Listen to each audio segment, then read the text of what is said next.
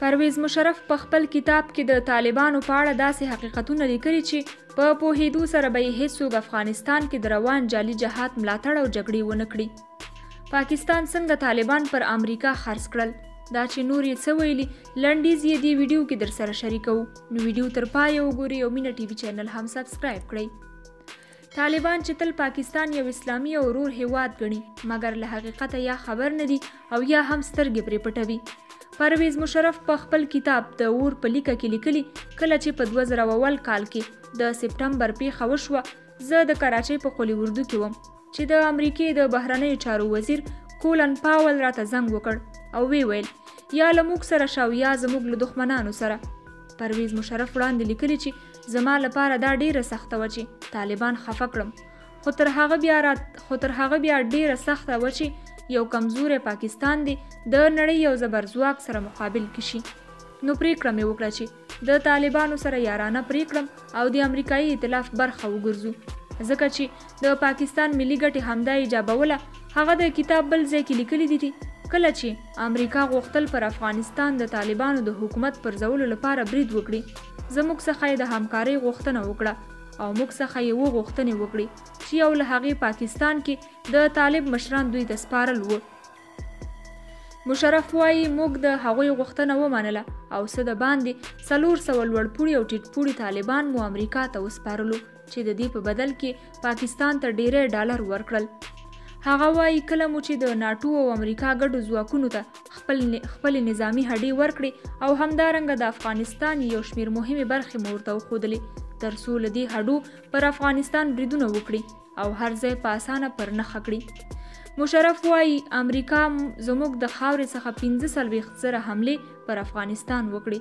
مشرف لیکلي موږ ته د افغانانو وینې نه بلکې خپل هیواد ارزښت درلود. موږ ته خپلې ګټې لومړیتوب درلود. افغانان خو مو د دې لپاره وځورول او یو بل سره مو وجنګول تر څو پاکستان آرام او باثباته اوسي. مشرف زیاتوي افغانان مو داسې وځورول چې هر چا به د جنت او حورو په فکر هر څه کولو ته چمتو یو بل به یې ښه په شوق سره وژل خو موږ ته د پاکستان بقا ارزښتمنه وه. هغه وایي موږ په دې باور وو چې امریکا به د پاکستان دا مرسته هیڅکله هیره نه کړي. هغه وایي امریکا غوښتل افغانستان کې د ځان ساتلو لپاره د شورای نظار او په خاصه توګه د دوستم او خلیلي ځواکونه په پیسو واخلي او اکمال یې کړي تر څو راتلونکي کې د بل چا لاس ته ونه لویږي او د دوی پر ضد استعمال نشي. مشرف وایي موږ هم د امریکا سره په دې کار کې راضي وو او ځینې نورې ډلې د حزب اسلامي په ګډون چې زموږ هر امر او غوښتنې ته تابع وو امریکا سره مو مخ کړ. هغه وایي بدبختانه چې د افغانستان ځینې روشنفکر افغانانو امریکا ته مشوره ورکړه چې افغانستان ملیشه ځواکونو ته نه بلکې پوځ ته اړتیا لري. نو هماغه و چې زموږ په لاس د افغانستان ړنګول شوي اردو په جوړېدو بیا کار پیل شو چې د افغانستان پوځ ځینې منصبداران د پخوا په پرتله په ډیر شوق سره د اردوی ملي امنیتي پولیس او ځانګړو ځواکونو ته د خدمت په موخه راودانګل. مشرف وایي ما هماغه وخت د امریکا ولسمشر بوش ته لیک واستاوه چې امریکا باید افغانستان کې اردو او ځانګړي ځواکونه جوړ نه کړي ځکه موږ افغانستان سره یو شمیر ستونزې لرو او هلته د پوځ جوړول پاکستان ته د خطر په معنا ده. هغه وایي زموږ د تمې خلاف افغانستان کې ملي اردو ته هر ورځ زرګونه ځوانان ورتلل. هغه وایي